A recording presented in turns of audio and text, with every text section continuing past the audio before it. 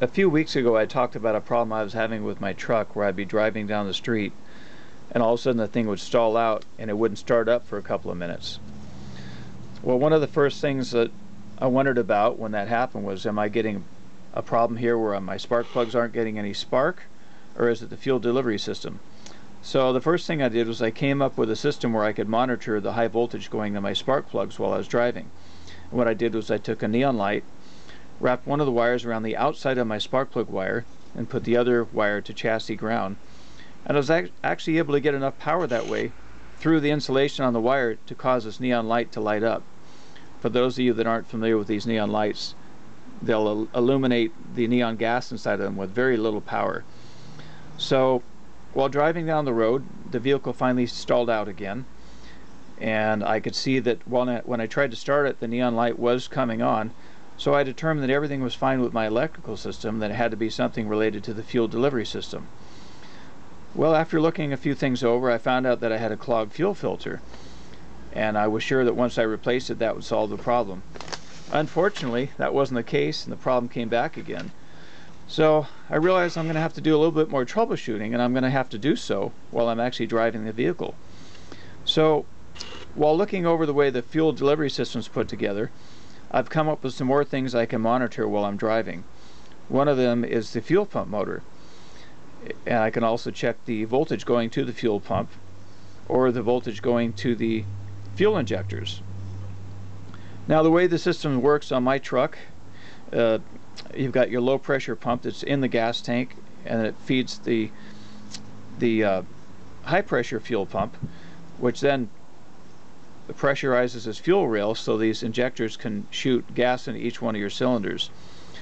So what I've come up with to monitor the system when I'm driving is, number one, I've got two wires now going to the same wires that are going to my fuel pump. So while I'm driving, I've got the two wires hooked up to an LED that's actually glowing as I'm driving. And if for some reason my fuel pump relay doesn't allow the electricity to pass on to the fuel pump, I'll be able to see that.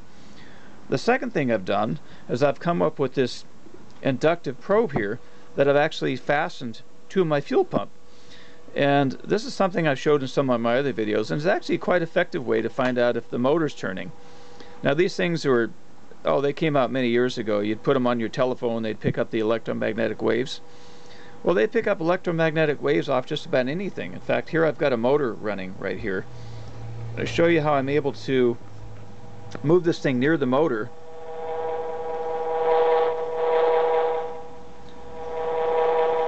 And you can hear the motor actually turning. And so what I actually did here now is I've hooked one of these coils to my fuel pump, and as soon as the thing starts turning, I've got this inside my cab with me. I'm actually able to hear the fact that the motor's turning, and because of the LED, I'm actually able to see if the power going to the pump is there. In fact, I'm going to go outside of my car here, and I'm going to let you see what it actually looks like. Bear with me a moment here.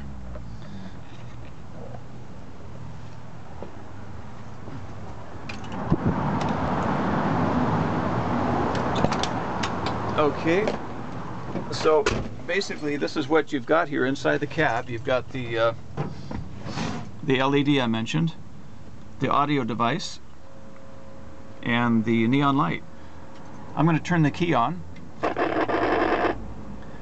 Now, you just heard the thing momentarily turn on until it pressurized the fuel rail, and because I didn't actually start the car yet, it just came on momentarily. So I'm going to go ahead and start it up.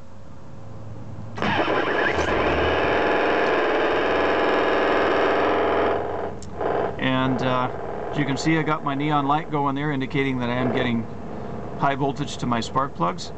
I'm monitoring the turning of the motor, the fuel pump that is, and I'm actually able to monitor the voltage going to the fuel pump.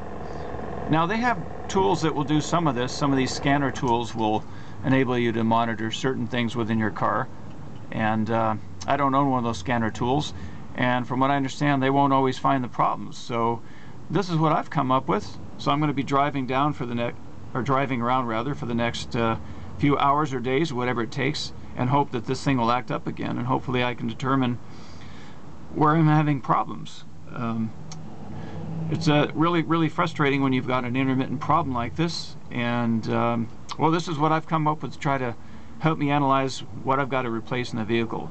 I don't want to just be a parts exchanger and start putting different components in and hope that one of them's going to fix it. But there you have it. Anyway, I hope you liked the video, and if you do, please give me a thumbs up and subscribe.